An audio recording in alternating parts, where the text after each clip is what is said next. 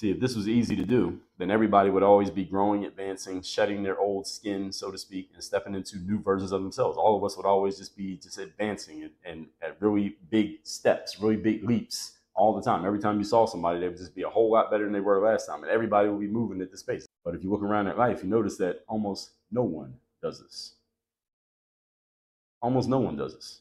Most people do not change. Most people do not get better. The only change is people end up going, backwards, but people don't change in going forwards.